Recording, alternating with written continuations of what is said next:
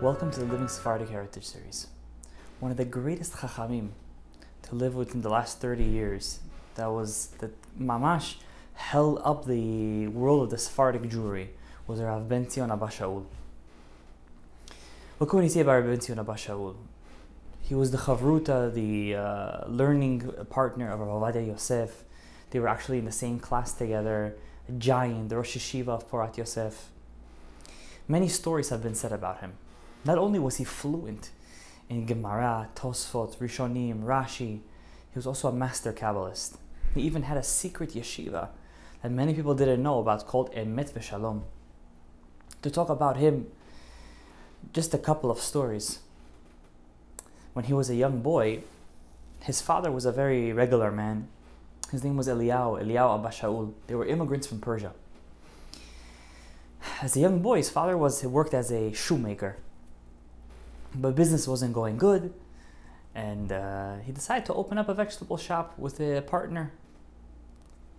To say the least, the business went down the drain. And he had 16 children, BenTzion being one of the youngest, and they were very observant, very strictly observant.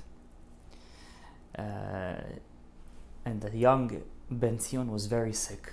And they didn't have any money. There was no insurance back then. They didn't have money to take him to the doctor. Story goes that his mother's name was Benaya. She was crying and she fell asleep from crying. And in her dream, she sees the Ben Ish Chai. And the Ben Ish Chai, or Ben Yosef Chaim in Baghdad, tells her, stop crying. The young boy BenTzion is going to be one day one of the greatest Sephardic Chachamim to ever walk the earth. He's going to be Or L'Tzion, a light to Tzion. And here is the sign. And when you're going to wake up, open your purse, you're going to find a golden coin. And I want you to go. There's going to be a Brit Milah in Shul the next morning. When you go to the Brit, take the water that the mohel washes the knife with, take that water and rub it on the baby. And you're going to see he's going to get better without going to the doctor. She woke up from her dream. Right away, she ran to her purse. She opened it up and she sees a gold coin. Where did it come from? How did it get there? She gets dressed. She goes to the shul, and really there was a brit going on over there. She waits till the end of the brit. She takes the water, rubs it on the baby. The baby gets better. No fever, nothing. Didn't need antibiotics.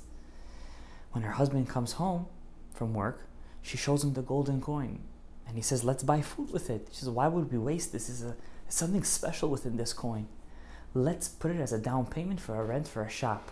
Open up your own shoe store. And he ended up opening up his own shoe store and became one of the most famous shoe stores in Shchunat HaBukharim, where they used to live in Yerushalayim in the old quarter. Rav BenTzion, as a young boy growing up, everyone knew he was destined for greatness. They didn't know from his sharp mind. Many sharp children, they knew from his characteristics, his midot. They once say about him when he was a young boy walking.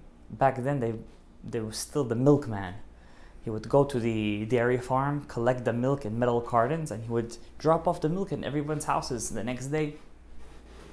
They once said that they once saw the young BenTzion walking outside, and they see him standing by the milkman's donkey with a plate of milk. They asked him, what are you doing? He said, I'm doing the biggest mitzvah. What's the biggest mitzvah? Hashavas Aveda. Shabbos Aveda, what happened? He says, you see the milk carton? It's dripping. It's Bal Tashchis. Chaval, the young boy said. These small pieces of, small drops of milk going to waste. It's money. While they're talking and he's holding the bowl of milk, that the milk shouldn't spill over, these drops, the chalban, the milkman comes, what are you doing, boy? Go back to yeshiva. He says, what do you mean? I'm doing a mitzvah of Hashavat Aveda. What? Nonsense. Little drops of milk. So he tells back, he says, even these small drops of milk is considered money. And even this is worth something, which is reminiscent of our great forefather Yaakov Avinu, when he went back to get those small jars. He was destined for greatness. But when his father tried to enroll him back then in Yeshivat Porat Yosef, that was the great famous Sephardic yeshiva, pre the Jordanian War, 1967, Rav BenTzion Chazan told the father of Eliyahu that the yeshiva was full. They weren't accepting anyone anymore. The father was it's a very hurtful thing when a parent hears This child is not accepted to a yeshiva. It's too full, it's too this, it's too that.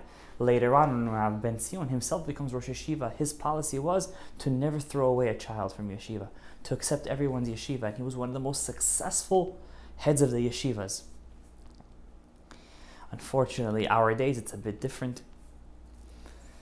So, Rav BenTzion Chazan, who was the student of the Ben Ish Chai, tells Rav Eliyahu Basho, sorry, we can't accept the young BenTzion. And he left bepachei nefesh. He was very distraught. On the way out, he sees his old friend from Shaul. He tells him, his name was Rav Maimoni. He tells him, why are you so sad? He said, my son wasn't accepted to yeshiva. He said, nonsense, I'm going to go and make sure your son gets accepted. Real chivalry. And he goes inside Rav BenTzion Chazan's room. He was the menahel of the yeshiva. He knocks at the door. He says, how could you not take this boy inside yeshiva? This young boy is destined for greatness. Give him a half-a-year trial. See if I'm not mistaken. And Rav BenTzion Chazan accepted him as a talmid. And trust me, he never regretted the decision. Because one day Rav BenTzion himself would become the famous Rosh Yeshiva of Porat Yosef. Rav BenTzion Abba Shaul, he went through a very tough life. He had only had one son, which he named after his father, and this was after 10 miscarriages. 10 miscarriages.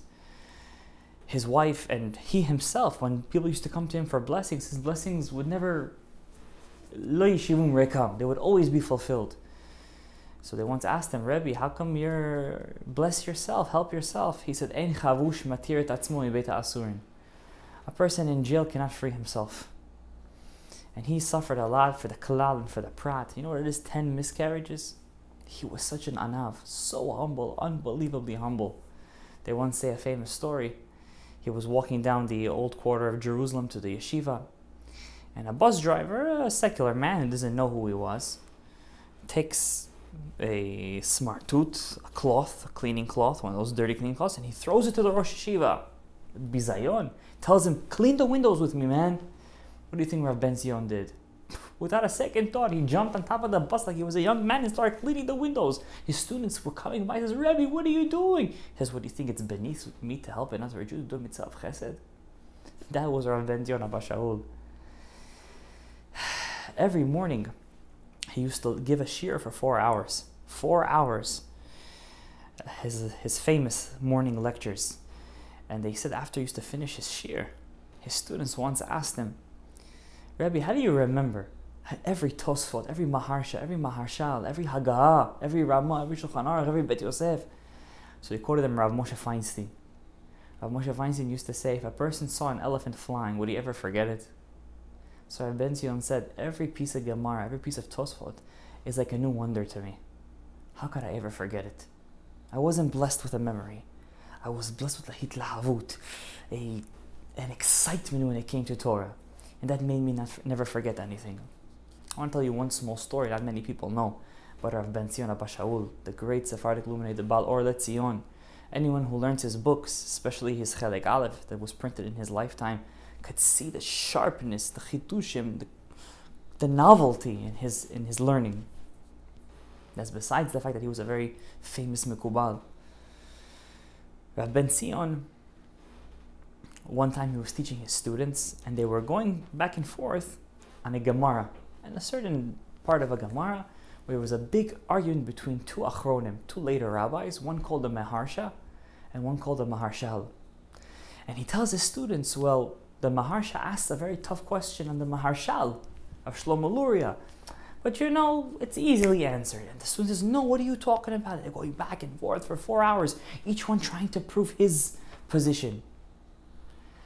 At the end of the lecture, both sides agreed that the Maharshal was right. When they learned the Gemara from the beginning again, both sides agreed that the Maharshal was right, and the question of the Maharsha was not a question. At that moment, they saw tears coming down their Rebbe's eyes. He said, Rebbe, what's wrong? He said, this has been the first time in 200 years somebody has proven that the Gemara could go according to the Maharshal. It's a et ratzon in Shamayim. It's a moment of will in heaven. Say names for Refuah Shelema. Pray right now. And they saw their Rebbe crying. So was the Ruach HaKodesh Rav BenTzion Abba Shaul. He Passed away at the age of 73 after a very long illness of 15 years. He had a stroke. Half of his body was paralyzed. What can I say? The Yisurim he went through and the love he gave his children, never throwing a person out of a child out of yeshiva, talmud, never not accepting anyone, always teaching. He had so many lucrative positions offered to him, but he never left the yeshiva. He was Rabbi Ovadia Yosef's neighbor, and also the teacher of his son, Rabbi Yaakov Yosef. May his merit protect us.